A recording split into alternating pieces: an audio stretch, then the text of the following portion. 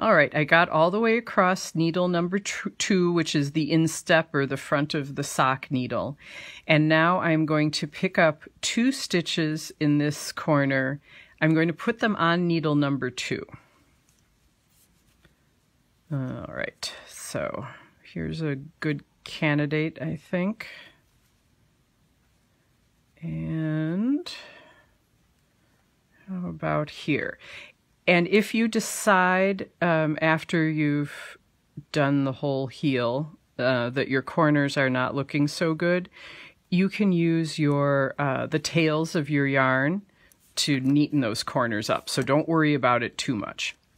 All right, now I do have 2 extra stitches on needle number 2, and I'll show you how I'm going to deal with that in a moment. Oh boy, really tangled here. And now I'm going to knit needle number 3. There are 15 stitches here.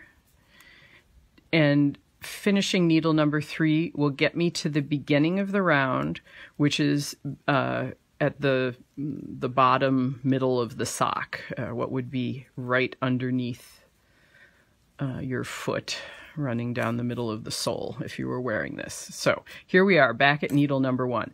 And what I'm going to do to take care of the extra stitches on needle number 2 is I'm going to just knit needle number 1, do the decreases on needle number 2 at both sides, and just knit needle number 3. And that will get us back to 30 stitches bottom of foot, 30 stitches top of foot.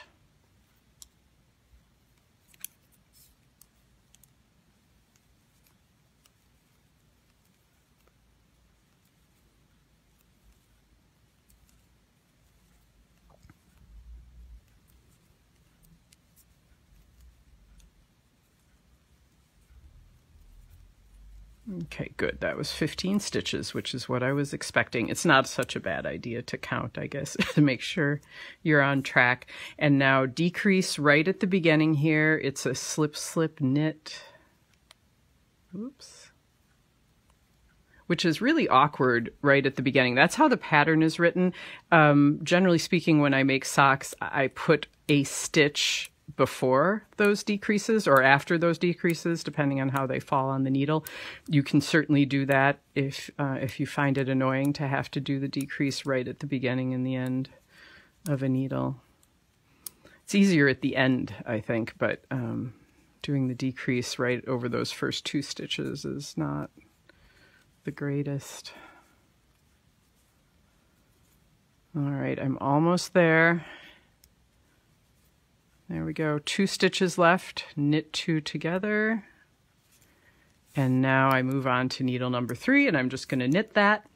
And then after this, after needle number 3 is done, excuse me, then you're on your, you're starting your kind of regular repeat of a round with no decreases, interspersed by a round with decreases at the end of needle number 1, beginning and end of needle number 2, beginning of needle number 3.